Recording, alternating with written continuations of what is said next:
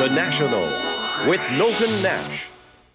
Good evening and welcome to rainy Vancouver and Expo 86. The province they call supernatural is ready. They've been drilling, painting, cleaning, and checking all week. I think everyone's relatively calm. There's everything here, from the world's biggest flagpole to the world's biggest hockey stick and the world's biggest hockey puck. You never know what you'll see next, and you never know who you're going to meet next. There's the mascot of the fair, Expo Ernie. Well, bless my little robotic heart. Milton Nash and a crew from the National. How do you do? Glad to have you here.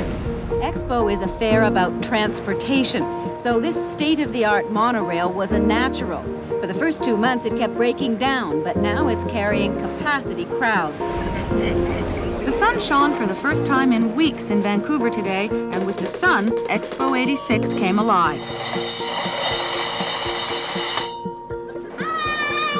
Thousands and thousands and thousands of people got to see the fair for the first time. Being Saturday, it was a big day for the children. And for children, what counts at a fair is the fun. There was no shortage of that.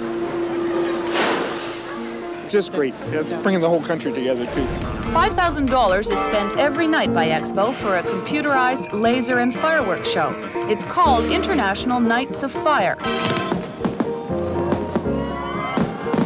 We've never seen fireworks like that before. Oh, that was awesome. At 86th Street, they party with the Powder Blues Band, and they obey the rules to eat, drink, and go crazy. When they first opened, these nightclubs had so many customers, things sometimes got out of hand. So extra doormen were hired. Proper dress is now required. The people who don't like dress codes still have a place to go, though. At the Irish pub, there doesn't seem to be any code at all. Expo has done itself proud. That's great. They did well. I enjoyed myself like no other time. It's the best thing that ever happened to British Columbia and to me. I love it. I've had a great time here. When we said